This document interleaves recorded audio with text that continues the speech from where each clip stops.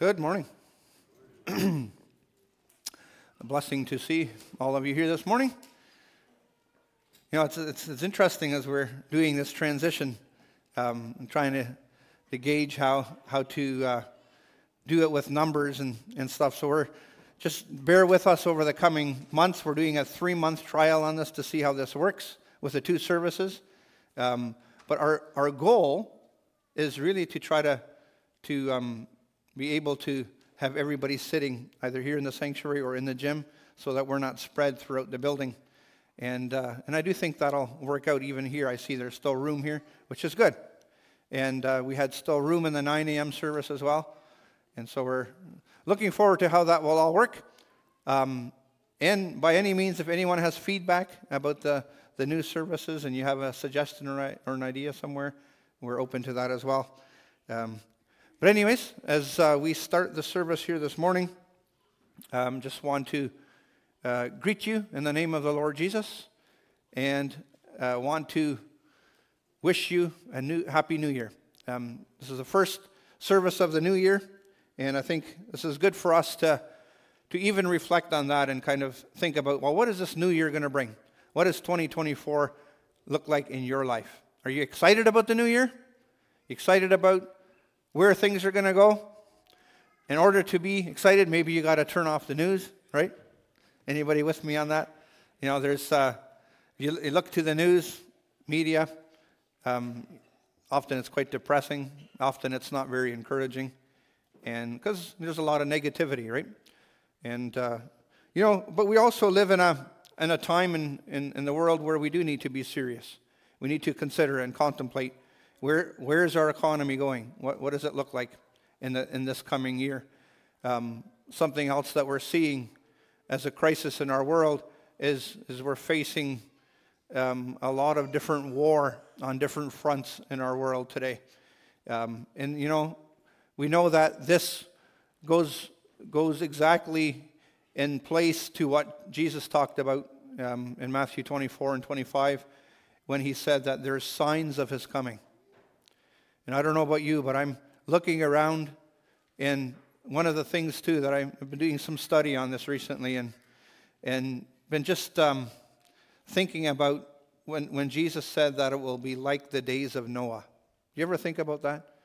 You know, where there was the thoughts and the hearts of mankind was only evil continually. You know, in our world today too, as you look around you, you see the evil intentions of our world and of our, you know, public education system, all these kinds of things. You know, we see that there's an agenda. And yet, in the midst of that, as a believer, when we hear rumors of wars, Jesus tells us not to be alarmed. Why? Because as a believer, our destiny isn't here. Our future is in heaven. So we can, with peace in our heart, we don't need to wring our hands and think, oh, what's going to happen to me? Like where are things going to? We can be fully confident that Jesus has everything in control. In fact, in Matthew 6, the end of the chapter, he says we don't need to be anxious about anything. And he says there that look at your heavenly Father. He takes care of the birds and the flowers in the field. And he says he knows your needs. So seek his kingdom and his righteousness. And all these things will be added to us. We don't need to worry. And so we can be fully confident that God is in charge. One of the things that I realize that many people deal with in the beginning of a new year, which can be a good thing. Maybe some of you here have worked on a New Year's resolution. How many of you here have a New Year's resolution? Anybody? Brave enough? Yeah, somebody? There's a few of you. You know, in some ways, New Year's resolutions have become a bit of a taboo, right? Because we all know people that have these resolutions and never do anything about them, right? They never fulfill them. And, you know, I was reading in 1 Corinthians chapter 9, and even last Sunday when I was preaching on Philippians chapter 3, Paul very clearly had a resolution in his mind. Maybe it wasn't a New Year's resolution, but it was a resolution. And his resolution was he had a goal that he was looking for the upward call of God in Christ Jesus.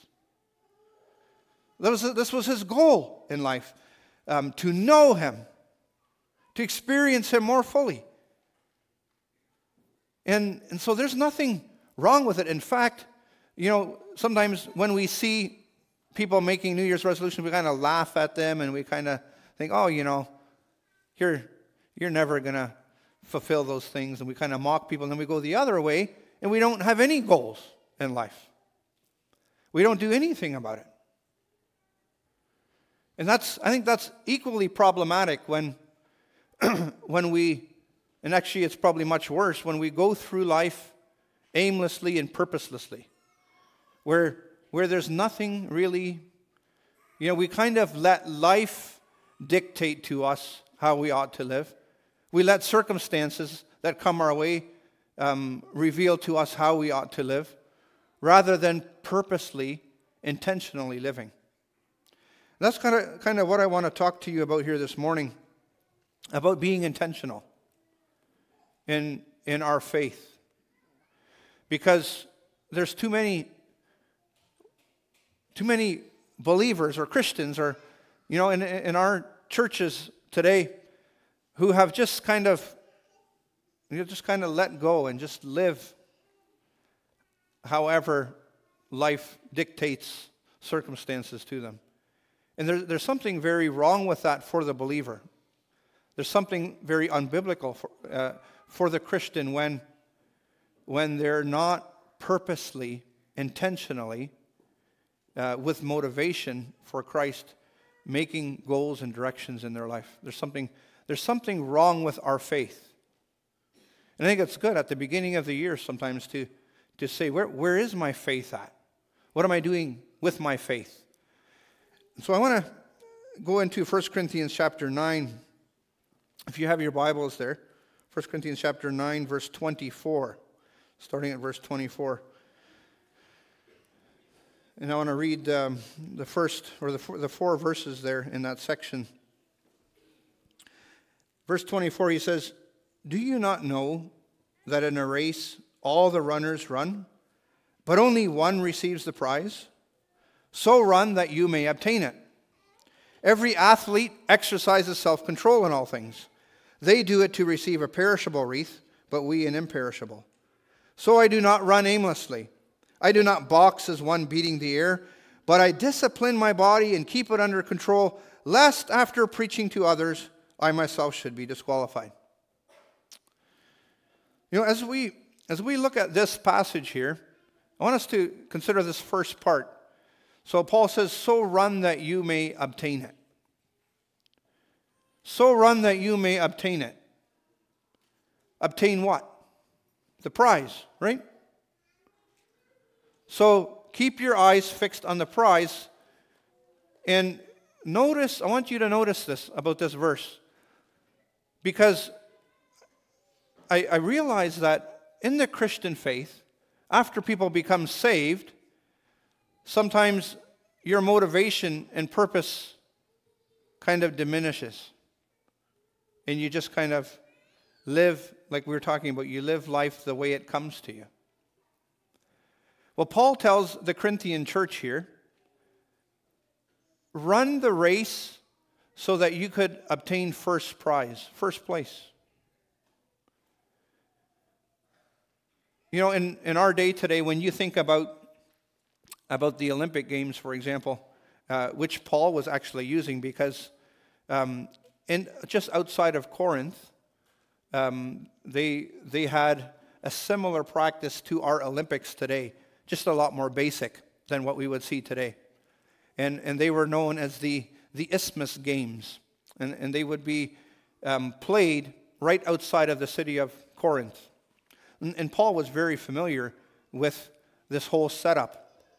And so something that was possibly a little bit different than our day today is in our Olympic Games, we have a gold medal, and we have a silver medal, and we have a bronze medal. And then there's even people, when they place fourth or fifth, you get certain points for that. Well, In this particular instance, Paul is saying here, I don't want you to try to get second or third or fourth. I don't want you to try to just cross the finish line. Because that's what a lot of Christians kind of get this mentality sometimes, that it doesn't matter how I live my life as long as I cross the finish line. Now, there's some truth to that, but if that is our motivation in life, and if you as a Christian are looking at your life and you're like, I don't really care if I don't bear fruit for the sake of the kingdom of God, as long as I cross it, as long as I have my salvation intact, I would really encourage you to ask yourself if you're in the faith. Remember, Scripture tells us to examine ourselves to see if we're in the faith. You see, when Christ dwells inside of our heart, there's a zeal that comes. There's a desire to become more like Him.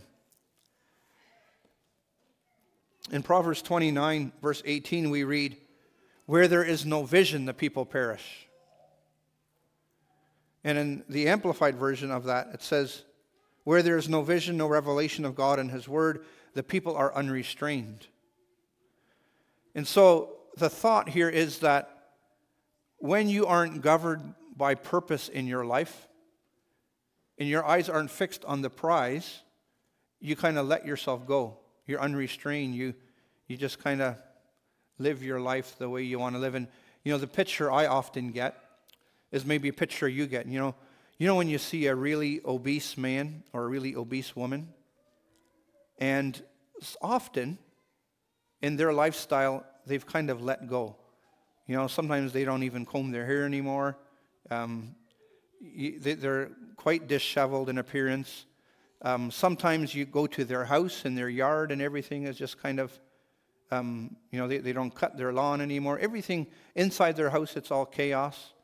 These are people that have just kind of let go. They don't care about their diet anymore. They don't care how many carbs they put in. They don't care about their appearance. They are just kind of living through life. And I'm not talking about people that have a health condition and can't help being obese, but I'm talking about people who have just kind of dropped everything. I kind of get this picture here in Proverbs 29:18 when he says, where there's no vision, people are kind of unrestrained. There's nothing keeping them. There's nothing motivating them. There's nothing holding them.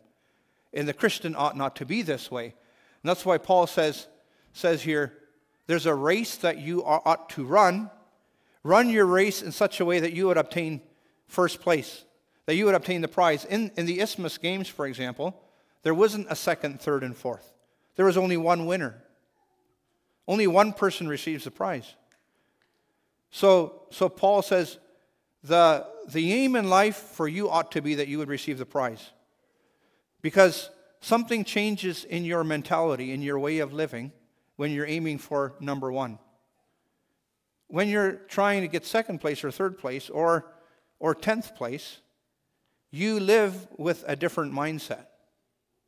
And Paul says the Christian has the opportunity and should have this purpose in his heart, this singular purpose, to have this goal in mind. In 1 Corinthians chapter 3, Paul confronts the Corinthians because they were living in complacency. They were living with this attitude of being unrestrained and just kind of letting things go. And he says in 1 Corinthians 3:1, he says, "But I, brothers, I could not address you as spiritual people, but as people of the flesh, as infants in Christ." He says, "I fed you with milk, not solid food, for you were not ready for it. And even now you are not yet ready, for you are still of the flesh. For while there is jealousy and strife among you, are you not of the flesh and behaving only in a human way?" So he says, look at your life. You just kind of let go. You were just happy that you were saved, and you never did anything else about it. In a sense, he was saying, you got to school, you came to your class, and you are still in kindergarten. You're not passing the grade. You're never advancing. You're never getting beyond.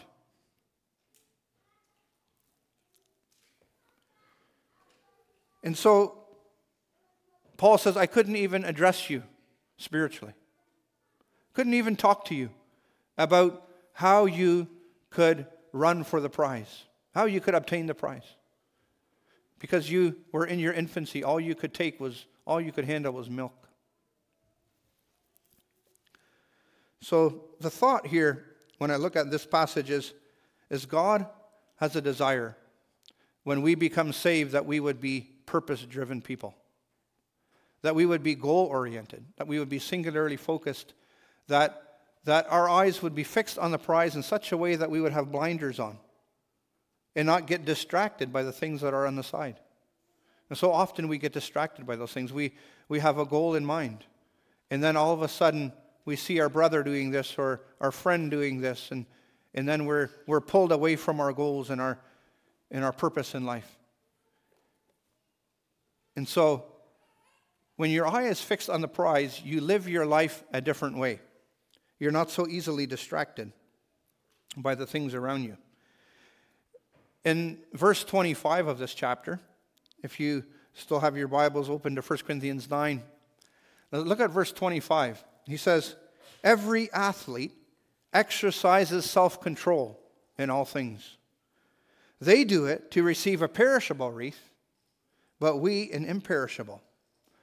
So again, Paul is taking us back to the games and to a race. And he's saying that when an athlete wants to get first place and his eyes are on the prize, he says an athlete recognizes something. He recognizes that he needs self-control in his life.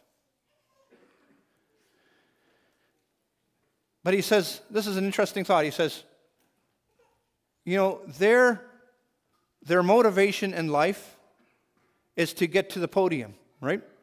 So, say for example, you think of our Winter Olympics, you think of a speed skater or something. And their goal is to put themselves under self-control to the degree that one day, and it may take years, and it may take their third or fourth Olympics, but one day the height of their aspiration in life is to be on the podium with the national anthem playing in the background and a flag being draped around them. And to the athlete, this is the height of success. This is everything to them. So they're going to live their entire life with that focus in mind. But he says, keep in mind that what they're striving for is a temporary goal. It's not really it. To them, it's it. But he says, this is what I want you to understand about that. This athlete is going to do everything he can, and his motivation is gold. His motivation is gold. He's going to do everything he can to get to that spot. But he says, I want you to put that aside for now and look at the Christian. Because the athlete is going to do that to receive something that is earthly. But guess what? As a Christian, we are also in a battle. We're also in a fight. And we're also in a race. But the Christian has a greater goal and a better goal. A better destiny, because his prize is imperishable. It's never going to corrode. Moths won't destroy it. Thieves won't break in and steal it. It's never going to decay. Never going to rust. But he says, the Christian, just like the athlete, must do something. He must practice self-control and self-denial. Self-control and self-denial. I think these are often missing ingredients in the Christian life in our world today.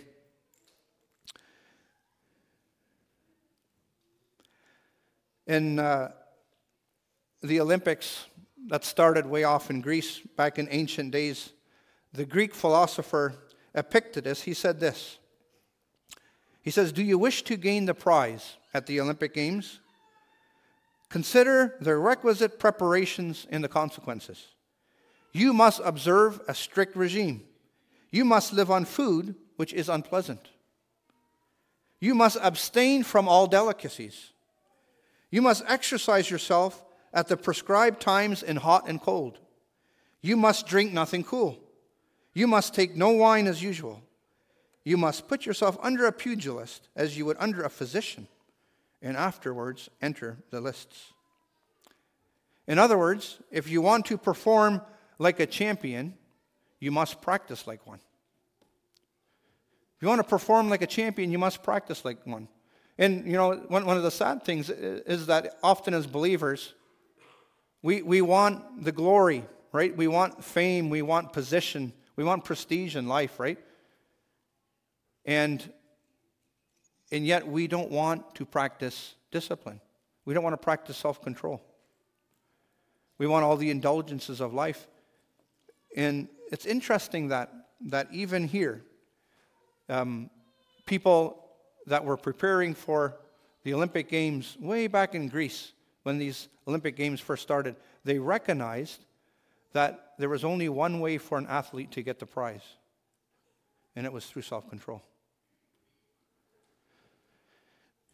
In this chapter, 1 Corinthians 9, if you go back a few verses to verse 19 there, I want you to see Paul's own example. It wasn't that he was just preaching a message and not living out that truth. He practiced these things in his own life. In verse 19 of 1 Corinthians 9, Paul says this. He says, "Though I am free from all, I have made myself a servant to all, that I might win more of them. To the Jews I became as a Jew, in order to win Jews. To those under the law, I became as one under the law, though not being myself under the law, that I might win those under the law. To those outside the law, I became as one outside the law, not being outside the law of God, but under the law of Christ, that I might win those outside the law. To the weak, I became weak, that I might win the weak. I have become all things to all people, that by all means I might save some." Then in verse 23, this is a verse I've highlighted. It says, "I do it all for the sake of the gospel, that I may share with them in its blessings." So, what is Paul saying here? I don't live my life unintentionally, he says. I don't live my life without purpose. In fact, I would have all kinds of liberties to do whatever I want to do. But there's a motivation that's gripping my heart. And I see the gospel as being more important than anything else in this world. So he says, I'm willing to become a Jew to the Jew. I'm willing to become a Gentile to the Gentile.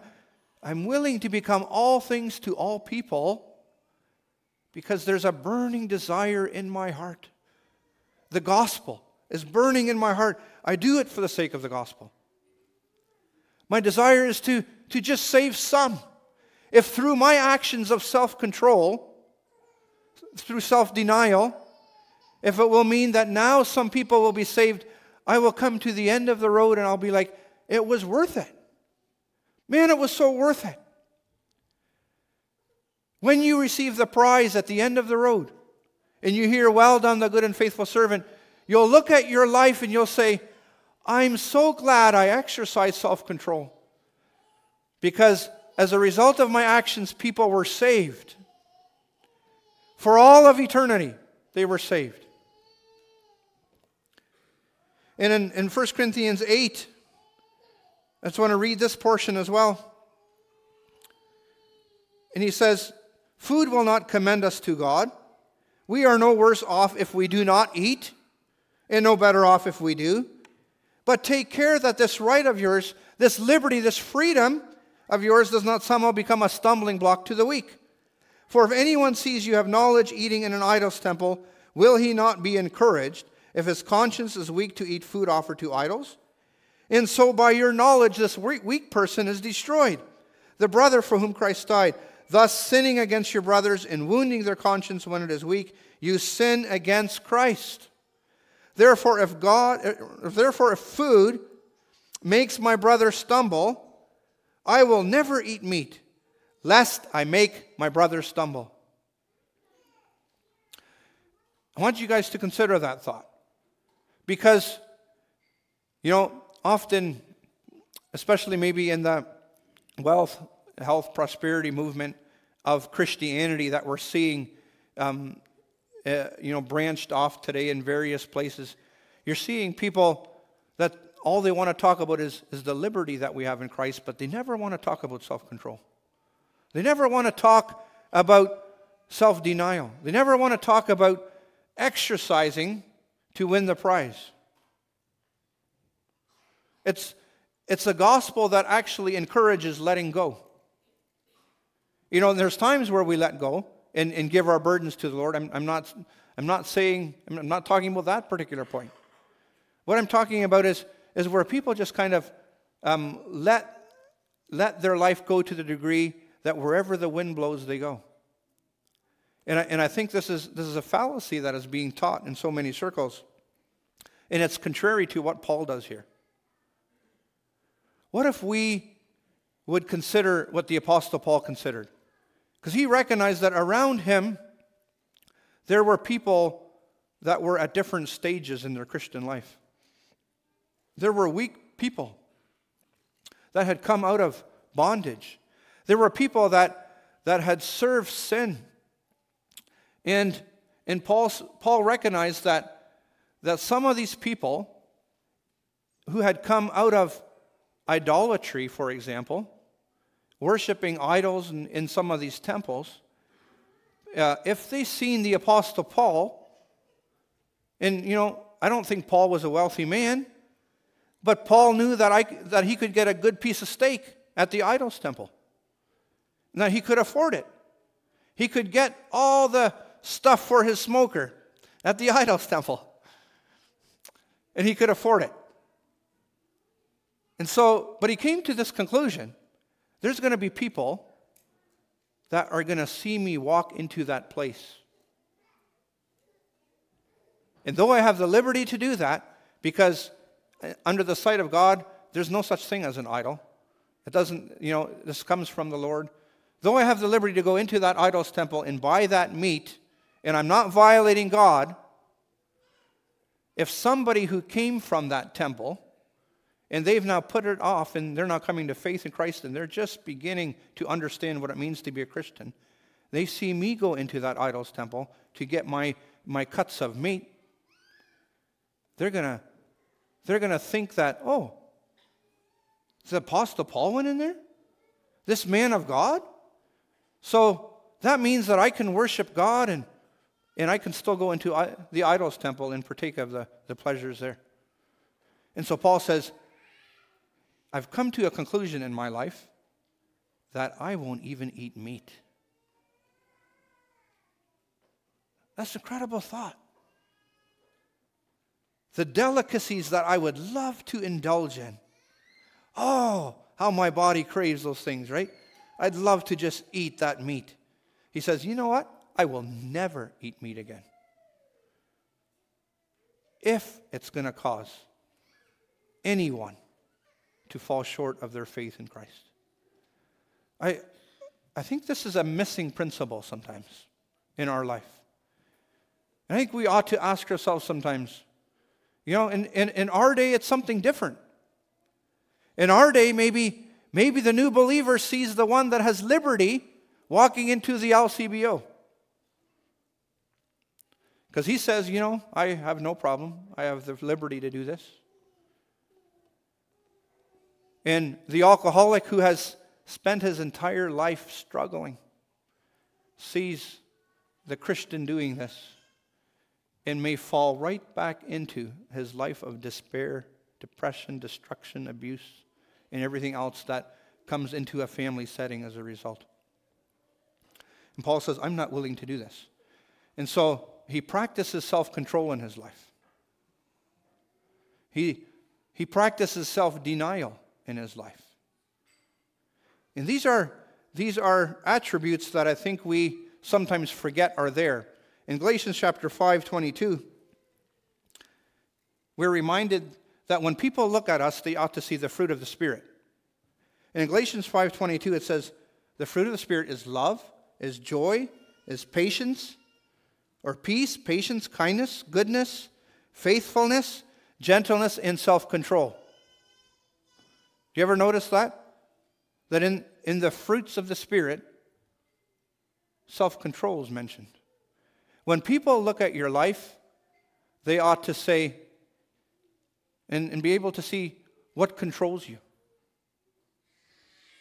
Are you controlled by lust? Are you controlled by anger? Are you controlled by indulging in the flesh? Are you controlled by alcohol or drugs or pornography or you name it? Your phone, your shows, your movies. Are you controlled by those things?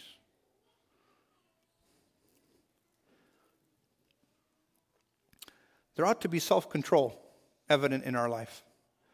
A quiet spirit of denial. Others might be able to, but I cannot. So Paul says in verse 26, because I recognize those things, I do not run aimlessly.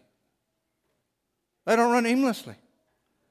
I do not box as one beating the air. Again, he's pointing back to probably an event in the games. Because a boxer needed to hit his opponent, right? What if a boxer just ends up beating the air? He's going to expend all his energy on nothing. And wastes his own time, his own energy. So Paul says, because I practice self-control in my life, and I deny myself certain things, I can now run my race with purpose. I don't run aimlessly. I live my life intentionally. This is very important for us to consider. We focus. When somebody is running with purpose, they focus on what's important in life. Remember, the athlete focuses on temporary things. But he still practices self-control and self-denial because he wants to get to the podium. Well, the Christian doesn't run around aimlessly, ought not to run aimlessly, ought to have purpose in his life, and he ought to focus on what's important. I want to go back to 1 Corinthians chapter 3 because the Apostle Paul gives us what our focal point ought to be in life. And it's contrary to how many of us, as we fall into the ruts of life, we sometimes let ourselves go and we don't really build. And Paul says there's a way, there's a calling upon our lives that is unique and is God's will for us. In 1 Corinthians 3:8, Paul says, he who plants and he who waters are one. But he says this, each will receive his wages according to his labor. Now let's just be very clear what I'm talking about here. I'm not talking about salvation. We don't strain and discipline ourselves and practice self-control for salvation. Salvation is a free gift. We don't earn it. It's given to us. We take it by faith, believing that Christ did the work for us. I'm not talking about salvation. I'm talking about the other side of salvation. For the Christian who is now in the faith, and he asks himself or herself, now that I believe in Jesus, what am I supposed to do? What should be characteristic of my life? And we all know that before Jesus ascended to heaven, he said to his followers, go out and make disciples of all nations, baptizing them in the name of the Father and the Son and the Holy Spirit. This was not a message just for disciples, for those disciples. It was for all disciples, for all of us as believers. So, we are now saved. And so now we go to 1 Corinthians 3:10, and it says verse 9, it says, "For we are God's fellow workers. You are God's field and God's building. According to the grace of God given to me, like a skilled master builder, I laid a foundation, and someone else is building upon it." And so here's the exhortation to us. Let each one take care how he builds upon the foundation. And then notice what he says. There's no foundation other than that which is laid, which is Jesus Christ. Okay, so Jesus Christ is the foundation. That's salvation. That's the foundation. But, Paul says, we as believers ought to take care how we're building upon this foundation. So he says, if anyone builds on this foundation with gold, silver, precious stones, wood, hay, or straw, he says, guess what? There's coming a day where it's all going to be revealed. He says, each one's work will become manifest. That's what it means. It means that it's all going to be opened up. And everyone will see how you built on that foundation. Everyone will see it. It's going to be manifest. The day is going to disclose it. The fire is going to be put to our building material. And we're going to be able to see, after the fire refines what we built with, it'll show whether we built with wood, hay, or stubble, or with precious stones. The fire is going to reveal that. And so, it says in verse 14, if the work that anyone has built on the foundation survives, he will receive a reward.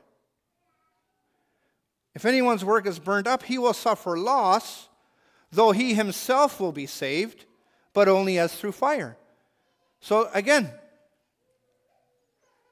salvation is a free gift, but we ought not to be stuck like the Corinthians were, where they were stuck in kindergarten all of their life long, never advanced anywhere, never got beyond that, never did anything meaningful. They themselves may have been saved, but there was very little fruit. And when the fire tested it, it disappeared. You know, what I see sometimes in our world today is Christians are living this out on a daily basis, because a lot of people have this mentality, you know what? I'm saved. I don't care about the rest of it. Let other people do the work. I'm just glad that when I die, I'm going to heaven. And they live their life in a complacent attitude and never progress. They're not purpose-driven in their Christian life. The issue, though, that I think we need to look at here is, this was how Paul was observing the Corinthian church. But I really think that if we as believers look at a verse like 1 Corinthians 3:15, and we comfort ourselves with the fact that we're saved and we're not willing to budge or get involved in pure Christian ministry with pure motives, I really think we ought to examine our faith. There's something very wrong with a person that says, my life doesn't really matter. I'm just glad I'm saved. I don't care what kind of work I do. The believer who's put his faith in Jesus has a zeal burning inside, a desire to fulfill the will of God. That's why what Jesus said that whoever loves me keeps my commandments. There's a difference in people who claim something but live differently. In verse 27 of this chapter here, 1 Corinthians 9, not only did Paul say that he practiced self-control, self-denial, willing to become all things to all people that he might win them, he recognized he was even willing to go to a degree further, and he says, I discipline my body and keep it under control. I discipline my body. I think we ought to look at that a little bit. Do you know, in the original Greek, the word there is hupopiazo, which directly translated means under and to look at. Biblical scholars tell us that this term was used when describing how someone would beat themselves black and blue. To smite so as to cause bruises and livid spots. They said it's like a boxer who buffets his body and handles it roughly and disciplines it through hardships. You ever see somebody, maybe especially an athlete, rigorously put them through things, put themselves through discipline? You know, because the athlete knows that when I put my body through tough things, it's actually going to help me and get me to a place where I want to be. I don't know if any of you guys go to the gym. I go to the gym during the week, a couple of times a week. And you know, my goal is to try to take care of myself physically. I know it might not look like it, right? But I'm trying. Anyways, when I go to the gym, I see people doing crazy things to themselves. You know, some people are really beating themselves up and just groaning and just trying to get to a place where they're content with their body. But they discipline themselves to get there. You know, even somebody who wants to lose weight, you diet yourself, you restrict yourself. Well, in this particular instance, Paul says that there's a degree in the Christian life, there's a place that the Christian ought to find himself as he's moving towards getting first place, the prize, where he disciplines his body. His body doesn't dictate to him how to fulfill his cravings. Because we all know that, right? You ever at 9 o'clock in the evening order pizza? Okay, some of you guys probably do. I've done that in the past. I try not to do that anymore. But sometimes you're really, really hungry. And all of a sudden this cheesy, stretchy pizza with all the toppings comes into your mind, right? You start to think about that, and then you start talking amongst yourselves, and then you discover this guy next to you also wants pizza, right? And before you know it, you've picked up the phone and you ordered pizza.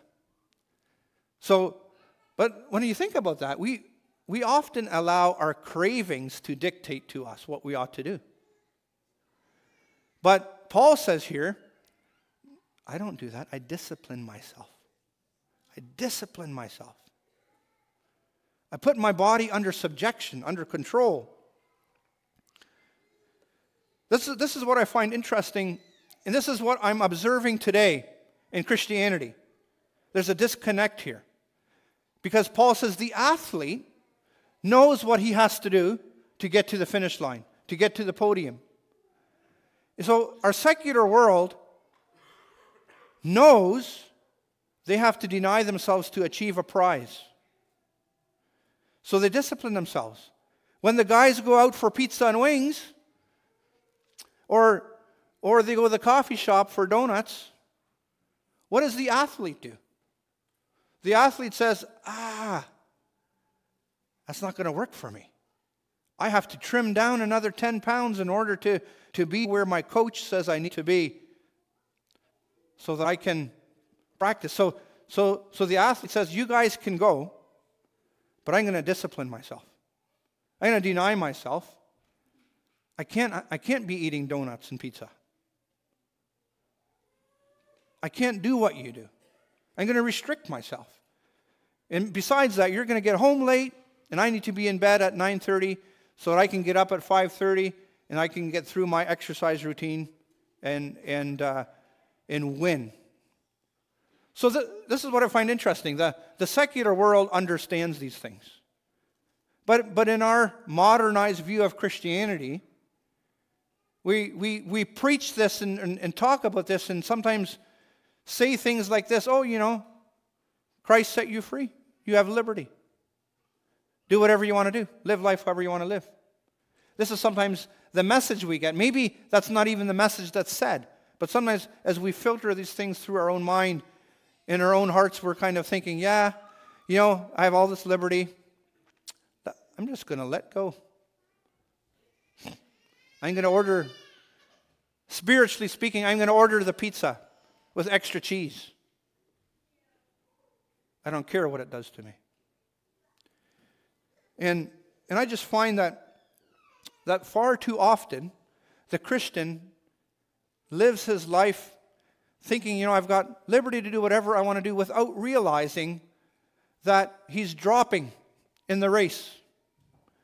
Some of his liberties are making him fall behind. There's no way he's getting first place anymore. There's no way that prize is becoming further in the distance. Because he knows inside there's uncontrollable appetites he's not willing to restrict. There's cravings that he's not doing anything about. Some of you guys know exactly what I'm talking about. Some of you ladies know exactly what I'm talking about. You have a craving inside of you. You have an uncontrollable desire that ought not to be named among the Christian faith. And so, instead of restricting your appetite, you indulge.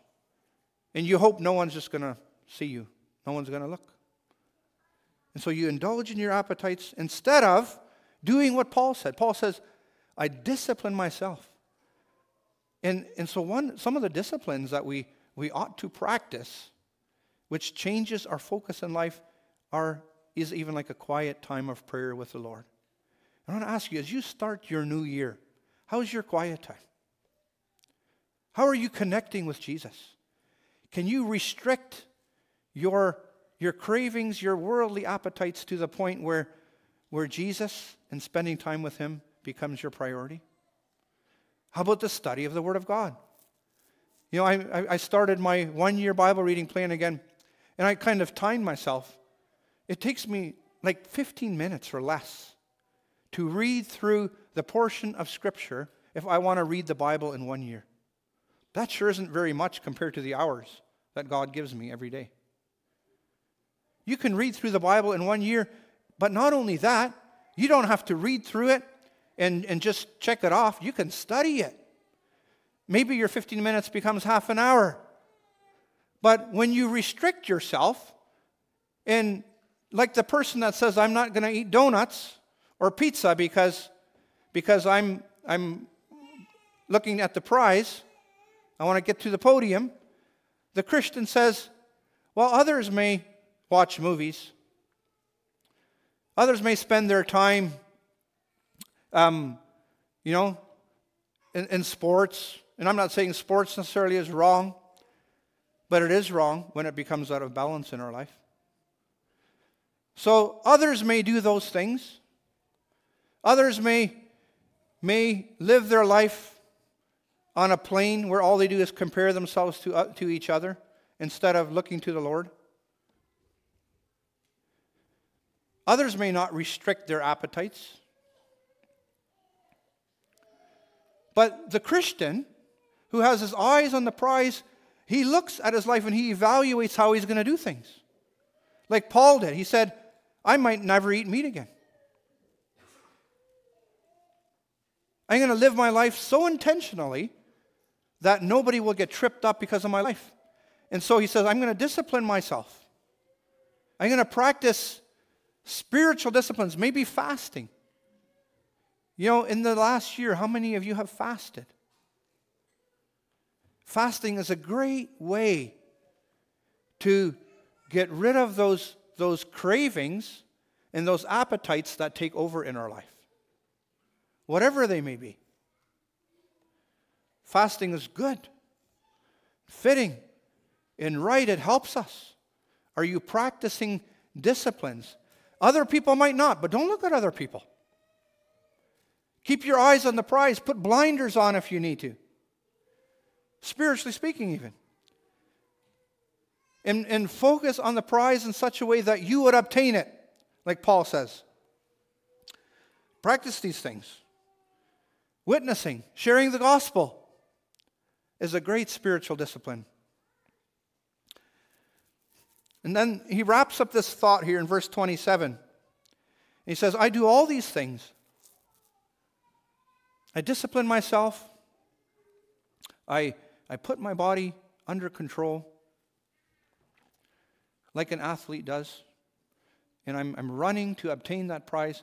He says, and the desire there, he says, I do these things lest after preaching to others, I myself should be disqualified.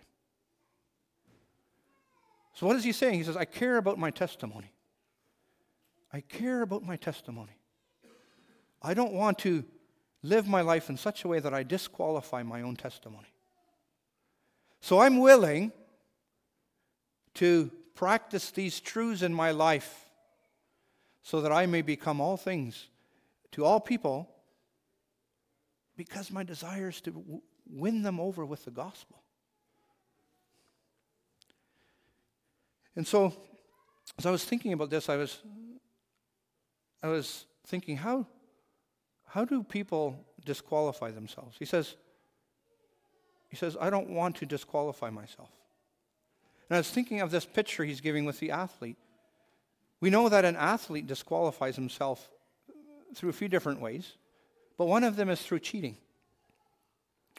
You ever opened up a news article and all of a sudden you've seen this guy that won gold was stripped of his medal because all of a sudden they discovered through testing that he'd been using performance-enhancing drugs or some kind of steroid or something, some kind of banned substance that he wasn't supposed to use.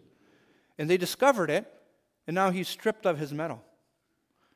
Well, in the Christian life, we can also cheat. And I believe one of the ways we cheat is by thinking that somehow we can live a parallel Christian life in a lifestyle of sin side by side.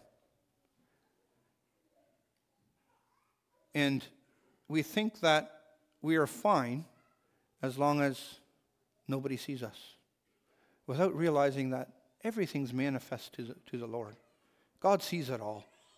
Without changing the way we do things, without putting any disciplines in our life to change things, we run through our life thinking we're going to cheat our way in.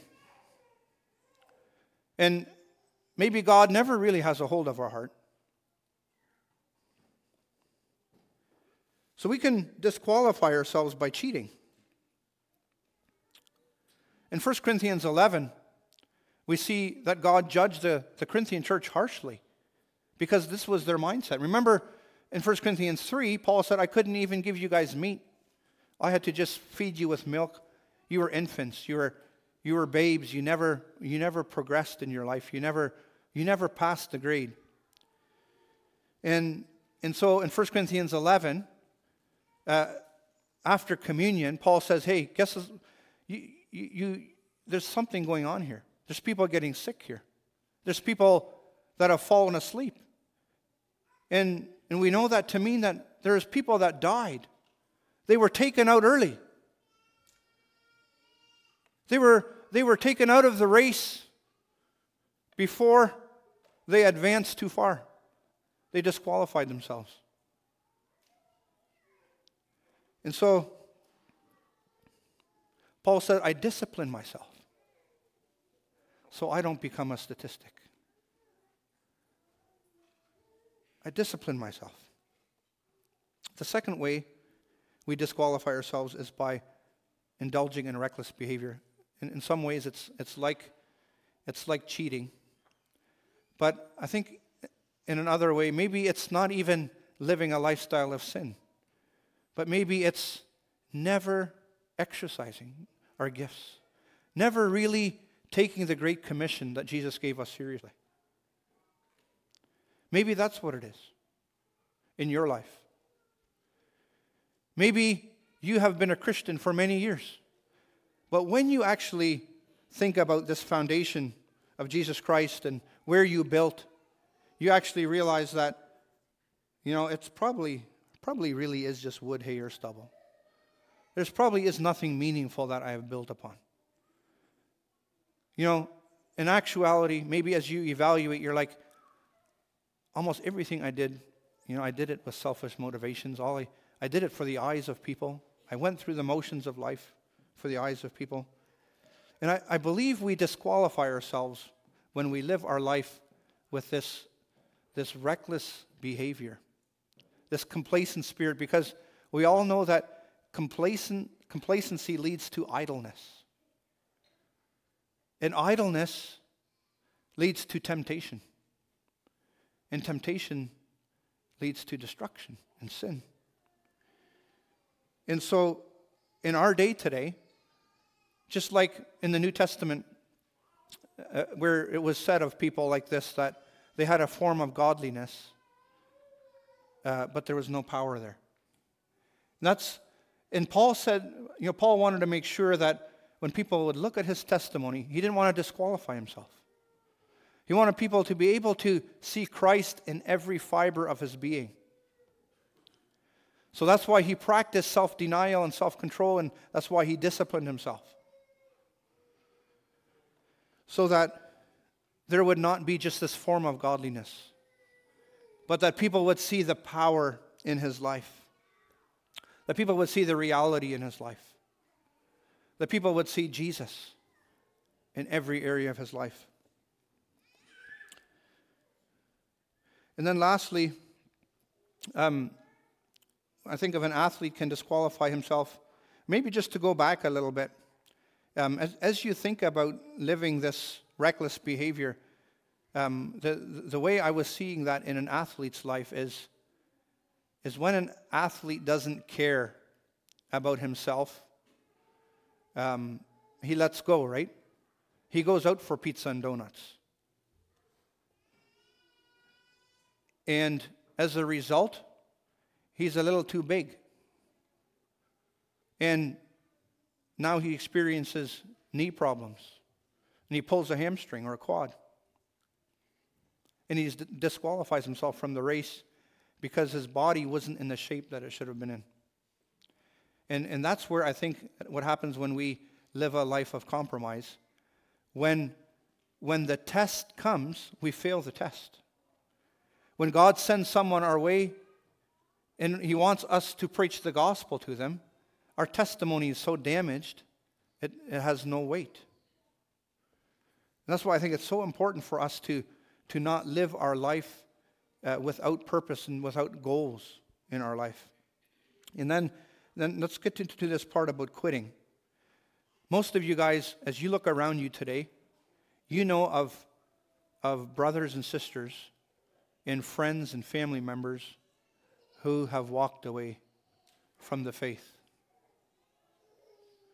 They don't serve the Lord anymore. They don't fellowship with believers on Sunday. They're pursuing wickedness and other things. Their priorities are elsewhere. They've kind of quit. We disqualify. And in the world of Olympics, and there's many athletes that quit, that throw in the towel, that give up. They're not willing to discipline and practice self-denial and self-control, so they quit. Well, there's a verse in 1 John 2, verse 19, it says, "They went out from us, but they were not of us. For if they had been of us, they would have continued with us. But they went out, that it might become plain that they all are not of us."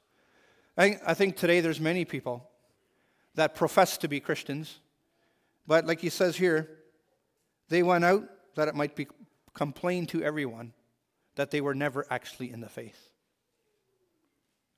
There's a lot of people that for many years claimed to love Jesus. But when the rubber meets the road, when life actually became difficult, and where Jesus should have been real to them, they were, nope, that's not what I signed up for. They came for all the benefits, but not the reality of the Christian life.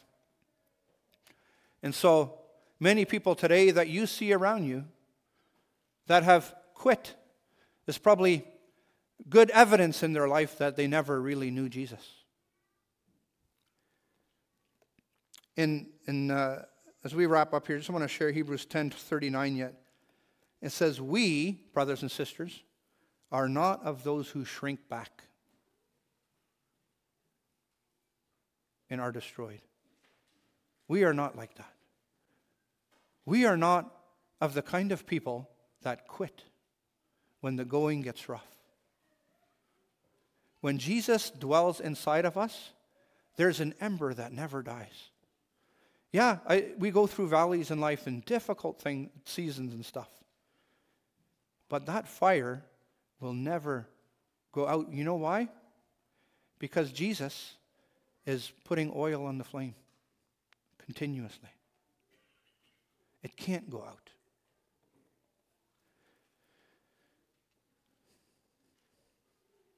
And when we think about some of these things, I want you to think of the Apostle Paul sitting in a Roman prison waiting to be executed.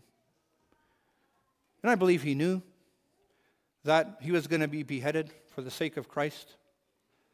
And so in 2 Timothy 4:7, he evaluates his life and his race, and he says, I have fought the good fight. Wouldn't it be great if we could come to the end of our life like the Apostle Paul, and we could say, you know, my life was characterized by discipline, by self-control, by self-denial. I disciplined myself. Others didn't and disqualified themselves. But I did, because I ran my race so to obtain it. And that's what Paul says here. He says, I fought that good fight. I finished the race. Not just across the finish line. I ran for first place. I finished the race. I have kept the faith. I didn't quit. Henceforth, because of this, there's laid up for me the crown of righteousness, which the Lord, the righteous judge, will award to me on that day. And not only to me, but also to all who have loved his appearing. Many don't love his appearing. But to us who have our bags packed, some of us are eagerly waiting for the trumpet to sound, right? I hope all of us. And you know what? We don't care if the trumpet sounds today, because we are ready. We can say with the Apostle Paul, yeah, I fought a good fight. Oh, I messed up sometimes, but I kept the faith. I hit the finish line. I finished the race that God gave me to do. And I am waiting for that crown of righteousness. Are you? Amen. Songwriter says this, I don't want to leave a legacy. I don't care if they remember me, only Jesus. And I've only got one life to live. I'll let every second point to him. Amen? Let's pray. Father, thank you, Lord, for your word. Lord, we are blessed as we look at the Apostle Paul's life, Lord. And there's something inside of us as a born-again Christian that says, Lord, here am I, Lord. And we cry out to you today, Lord, would you give us the strength, the power, the courage, Lord, the willingness to be intentional about our Christian life and ministry. Lord, others may not discipline themselves. Others may not run to obtain, Lord. But we want to, Lord, because you have inspired us to do that, Lord. You have shown us in your word that we ought to practice self-control and self-denial. And that because the Spirit resides in us, these things ought to come naturally, Lord. We ought not to be craving and giving in to our uncontrolled appetites, Lord. Father, may we with fervency and faith discipline ourselves, lest we should be disqualified. Father, give us victory. Give us a willingness, Lord. Give us the courage to build upon this foundation. Precious stones, Lord. That when the fire tests it, Lord, it will remain. That we will be able to hear like the Apostle Paul did, or to just experience that thought. Henceforth, there's a crown of righteousness waiting for me, Lord. Father, inspire us as a church in the beginning of the year to move in that direction collectively, Lord. Give us the willingness, Lord, to be everything you have called us to. In Jesus' name, amen.